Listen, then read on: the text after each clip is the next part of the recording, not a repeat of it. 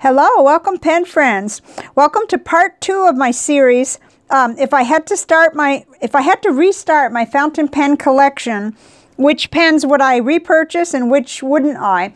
Well, this is part 2, so these are pens. These are 10 pens in this cigar box that I would not repurchase. Now, that doesn't mean that I won't ever write with some of these again or that I hate them. It just means that I would definitely not lay the money out, again for them. It also means that if a retailer would give me what I paid today for them, I would take it happily, because they just didn't work out for me for whatever reason, at least not well enough for me to repurchase. Like say I had a catastrophic event and I had the insurance money, so I could choose, and try to replace things. There's other pens that I'd really be wanting to replace, but not these. So part 1, of course, was pens that I would repurchase. But let's just get started, and I'll try to explain the best I can why with each one. And it may not make sense to anyone but me. I don't know, but here goes. Okay, so in here, we start off with 2 expensive pens, and it probably won't be a big surprise to people that have followed me, but I wouldn't repurchase the Lamy 2000 with the broad nib. And if I could go back again, I probably would get the medium nib, because this broad nib is a lot more like a stub. It is really juicy and it's super smooth, but I don't, oh dear. Coco was about to make an avalanche. So I was saying it has a super smooth nib, and it really, really is a nice pen. I mean, I like it, and I'm super glad that I got to try one. I don't really have too much of an issue with slipping around on the section. I can get used to that because I have a pretty tight death grip there. But I wouldn't ever put that much money in again, I don't believe. And if I did, I'd get a medium nib, because it'd probably be a little more versatile to me than the way this one does write, which this is good for letter writing. But I just can't afford to have the broad nib, the medium nib, experiment around at that price point. And then once I found the Jinhao 80s and the fact that it had an easier for me to deal with filling system, with the Jinhao 80 has that converter, then I thought, and being able to put Lamy nibs on that one, even though this is a gold nib. So this is super smooth, and I have no complaints really about the nib, except that I'd like to try the others, but it's out of my range right now to do, and so it's just not real casual for me to fool around at that price point. And then this one here, this is the Platinum 3776 Nice. I still want to love this pen. I'm still trying, but I did notice something kind of made me laugh. It doesn't even have the converter in it right now. Would you like to know where the converter is? The converter is in a pen that I use a lot more. It's in a little Platinum Shooting Star Hello Kitty, under $10 pen. That's where the converter is. So that's a little bit, it's almost embarrassing, and yet, because this is an iconic pen, and it's got a broad nib, but it writes more like what I consider a medium, which, should make sense to me. It's a platinum nib. So, I don't know. The first one I got, this is the replacement, because the cap cracked or something, the section cracked, that's right. And they were excellent about replacing it. I had no problems. It was within the time. But I don't ink this up very much, and when I do, I don't feel like I'm writing with it enough, and I don't feel like it's a real broad nib to me. So I learned a lot, but that too was a bit of a high price point. And I did get I got the Lamy 2000 on sale at Pen Chalet, and I know I got this one through Pen Chalet too, some sort of a discount that I had. And I'm to be honest with you, I'm not sure about either of these pens, whether I'll keep them, but I think I probably will keep the Lamy 2000, because if I just use this for letter writing, I'll get along with it okay. And it's beautiful. It writes really nice. I'm just sort of a little bummed. Anyway, This one, I think I might have the Platinum 3776. I think I'm still dealing with the fear of doing that again, of somehow cracking it, because honestly, I'm not rough on my things whatsoever. They live in some form of a rickshaw sleeve or a, you know, a nice koozie. So anyway, but I wouldn't, you know, like, let's just say I'm sitting here with an insurance check and I'm replacing pens. I wouldn't be in a hurry to replace those two. Maybe I'd have to, because you have to prove what you're, I don't know how it works, and I don't ever want to find out. But I know you have to have pictures and proof that you had these things and so on.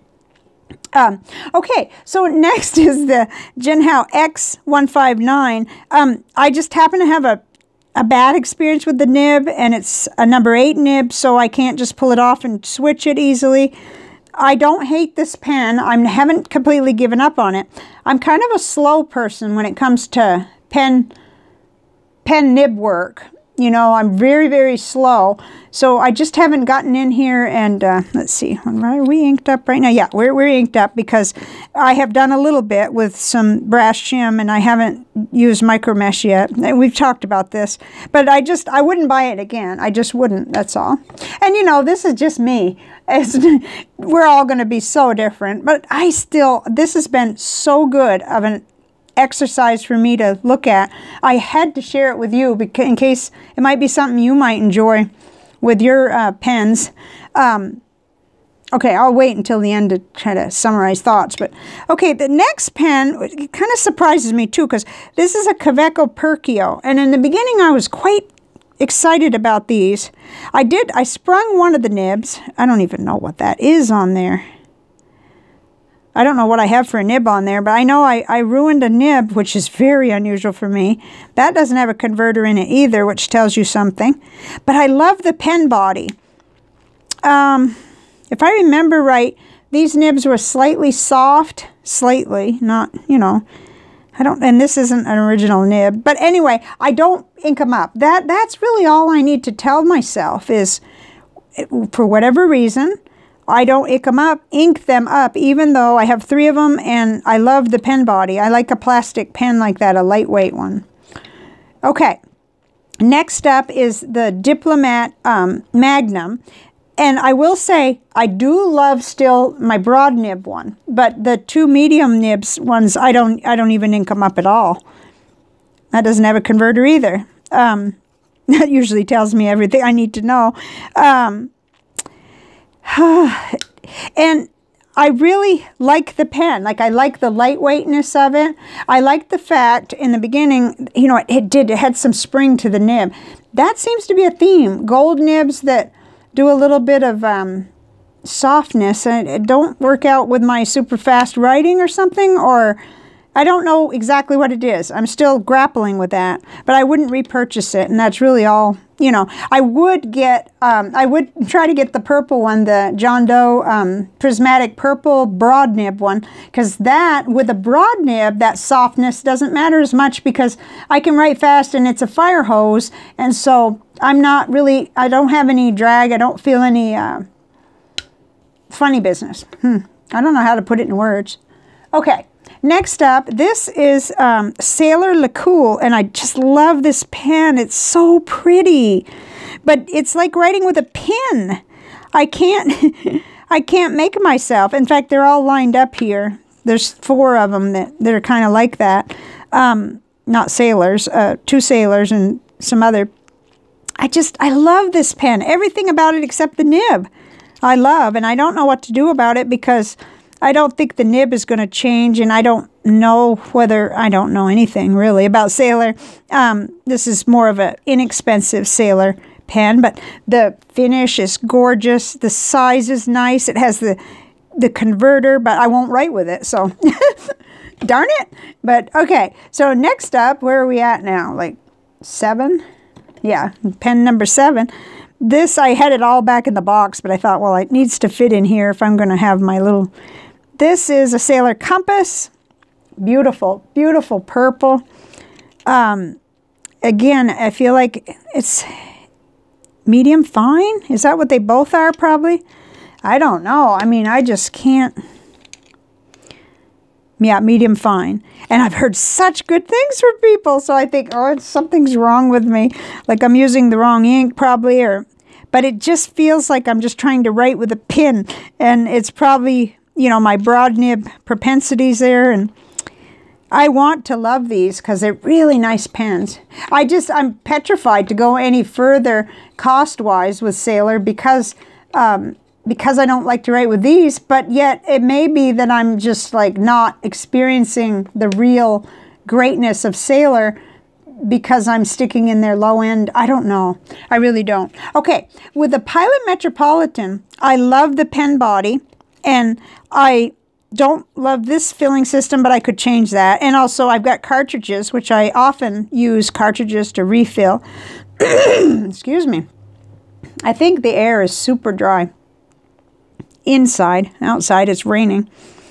So I love the body of this pen, and I love the grip section is fine.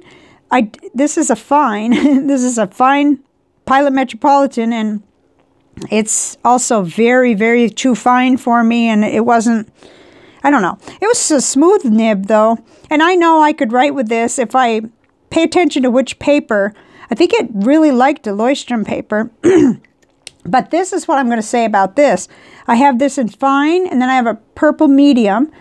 And then now a pen friend gifted me the cursive medium, CM, in a white tiger. And it is so wonderful. It puts down enough ink for me, and I really like it. So that's really interesting. Oops. Oh, there goes Coco. Oh my goodness, he's capable of probably bringing the whole office to its knees here because he comes across the desk and everything just goes flying. So I gave one of my Pilot Metropolitans away because I felt like it had a medium nib, and I gave it away with some cartridges, I think. And I knew that the person was writing in a office setting with cheaper paper and so on. But I wouldn't repurchase these. I would repurchase that other one though, the CM nib, the cursive nib. Oh my gosh, that's really nice. So okay, now this one, this is a Wingsung 3003, I think. And I kind of wish I had the actual Pilot Prayer. He's giving me nightmares. He's going to jump. Okay, I think I have two of these, plus I have one that a pen friend sent me in purple that he tuned the nib, and that one is really good. But the two that I have, extra fine, I think that's why I don't ink them up. They're just too extra fine for me. That's all. But I love the look of the pen. It's also a cartridge converter, and I guess I should have gotten like a real Pilot Prayer. Okay, and last but not least, Coco is like trapeze wire hanging over here off the edge of a chair. Oh my gosh. This is the Stipula Passaporto. I think I'm saying that right. Little mini pen, and I can't believe I don't ink this up, but I don't. I just don't. I don't hate it at all. I think what I really wanted was one like what Chris Rapp 52 showed, the older one, the original one. Because I guess I don't really care for the shape all that much. It's kind of teensy, and it's, I don't know. I never had it leak or anything, and it has a medium nib, and it's a smooth nib. I don't know why, but it's one that I realized that I just wouldn't buy again. Not this one. I would probably try to look for an older one that it had a neater looking shape. Excuse me. Well, that's it. That's the 10 that I picked out. And like I said in the first video, I didn't include pens that were gifted to me. So that left out a huge chunk of my collection. I mean, so many pens have been given to me by viewers and pen friends and so on. Wonderful. But I thought that in order to be able to truly talk about what I would repurchase, it needed to be from pens that I have actually obtained myself, either through channel funds or my own, you know, allowance money and so on, because I think that does influence us. Now, like in the case, in the other video of the Opus 88s, I wouldn't have ever even written with one had a pen friend not gifted me a Coloro and then I realized what I was missing, that kind of thing. So I think in a lot of ways, it's so intertwined that I can't really, you know, separate things. But I'm trying to sort of come up with how I'm going to cover all the pens that have been gifted to me. What I'm thinking is put them all in one big 36 pen case, if they'll fit. And maybe more than that. And just sort of talk about each one. And it's just amazing and very, I think, kind of unusual. I mean, in my life, it's unusual. When it first started happening, I was just like, whoa, you know, I just couldn't believe it. It was just, but that's this community, the generosity and the wonder of it. So let's see if we can find anything in common. Well, I know right away with like 4 of these, the problem is that the nibs are just too fine for me. And that's a real thing. When I end up going that fine, I end up going with something like this, a Micron 01. Now, I don't know why I prefer this, but I do. I prefer this style. In fact, I'm looking at another one. It's called something or other pin. I haven't ordered it yet, but it's like this. It's got that nice, really super fine, like in my bullet journal. I just don't go ink up one of these if I want that fine a line, because this is archival, and it doesn't really smear so much. It's 0.25 millimeter line. It's perfect. So I think that might be it. Like this covers this zone for me. Let's see what else. Like I said in the beginning, I think the 2 expensive pens that may be an influence, some sort of afraid to, you know, hurt them or not quite sure. Like I don't know about long-term care for this pen, but that shouldn't stop me. It just should make me research and you know, and figure that out. Okay, so, you know, I do think that that's a factor. Cost and maintenance and worry about, I guess, hurting the pen or scratching it when it costs so much or something. Oh, it sounds really crazy. I don't know. I feel like silly to say that. But all I know is I've got these 3, the 3 Jinhao 80s, and I'm just not worried about them. I'm not worried about them at all, and they're really good writers, so that's kind of like sacrilegious, I guess, to be like saying those are better than the, you know, almost $200 one. Well, they're just better for me, that's all, because it gives me a little break from always using the different shaped Safari model pen to get that nib that I like. And then, so this one, I know that I'm afraid of cracking the section again. And I also didn't think it was as broad as I'd like it to be, but it does write really smoothly. Huh. It's a mystery. That's kind of mysterious to me. No mystery here. I can't pull the nib off and change it because it's a number 8 and I don't like it, and I'm, you know, haven't fixed it yet. And this one, these 2 were a little too soft. The nibs were a little bit, I don't know. I just didn't enjoy the writing experience that much. If they're going to be that soft, I guess I need them to be broad, so they'll go ahead and put down enough ink that I'm just kind of, you know, flowing along in the ink like a walrus or something. I don't know. I'm really, really happy to have found out that my favorite Metropolitan is the cursive medium, the CM nib. That's really neat. I was so appreciative to get that pen to try. And okay, and then this one, well, I stopped ordering these really cheap extra fine type nibs because I wasn't writing with extra fine nibs. That's all. And then this little pen, I know I really wanted the one that Chris was showing, but it was much older. Oh my gosh. Coco, be careful. Oh! Oh, he's going to end up on top of the little Christmas tree. If you could see him, he's just like, he clung to the top of the chair top, and he was going to go ahead and leap up there. I hope not. We have an old vintage radio where we have the Christmas tree, but we haven't decorated it yet. Oh my goodness. Okay, so there are so many pens that I want to talk about.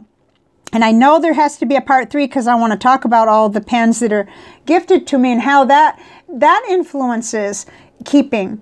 Because I just, every pen has a story. Every pen has this, you know, wonderful relationship and really, really interesting. So I think there will be a part 3, but for right now, I'm releasing these 2 at the same time.